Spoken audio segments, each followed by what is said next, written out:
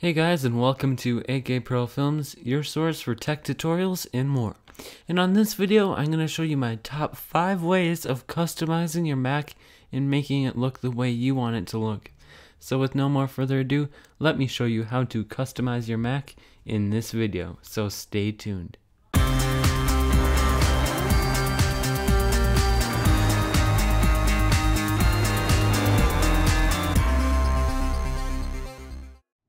So moving right along with this video, let's jump right into it. So first, I'm going to show you how you can change your dock size and all of those preferences. So you see this divider line right here?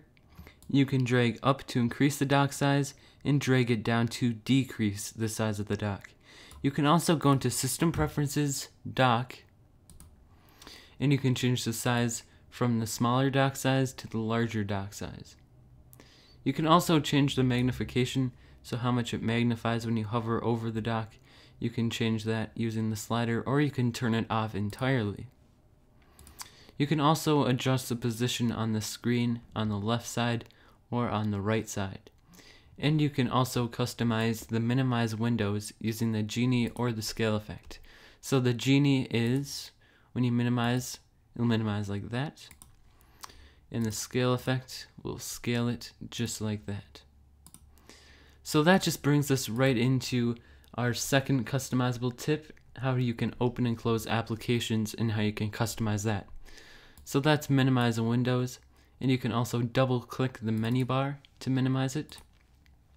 You can also minimize windows into the application icon instead of over here. So if I uncheck that, they will minimize over here instead of on the actual icon in the dock. And you can also animate when you press and open an application, so you can see how it bounces up and down when you open it up. You can also show or hide the indicator lights, so I'm just going to leave those on. So now let's move on to our third customizable tip for your Mac and how you can change the appearance of the windows on your Mac.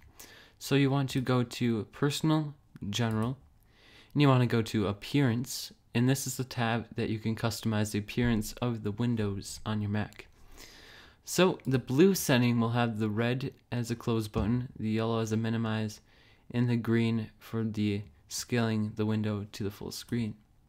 You can also change that to graphite, which will get rid of those colors entirely and just have it on the grayscale setting.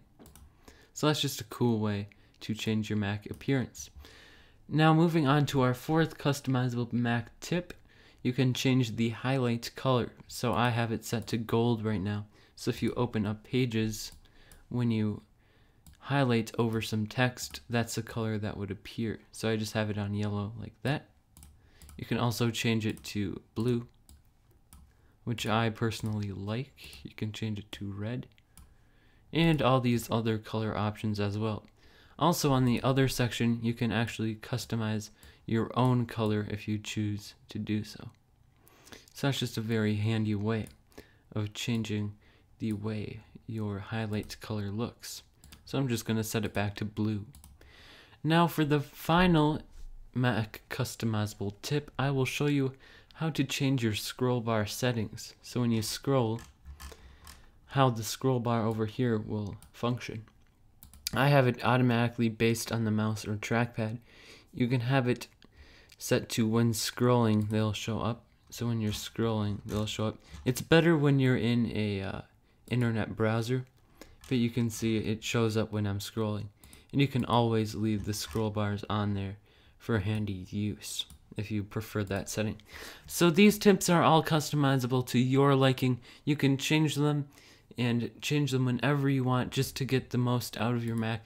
So that concludes our video, and please comment, rate, and subscribe if you found this video helpful, and please press that like button if this helped, and also in the comment section leave your video suggestions and questions that you may have. So please comment, rate, and subscribe, and I will see you in the videos to come. Thanks for watching.